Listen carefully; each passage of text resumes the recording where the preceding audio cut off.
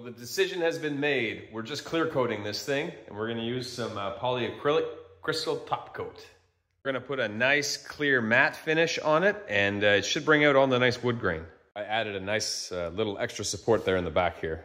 Some of the boards have some really nice features, so the clear coat should help bring some of that out even further.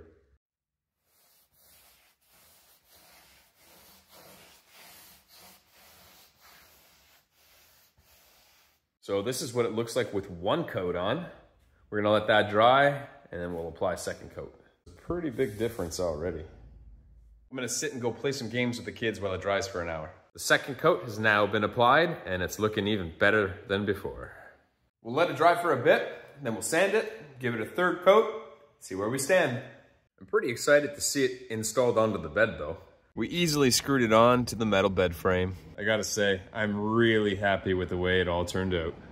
Now we just need a duvet that actually fits.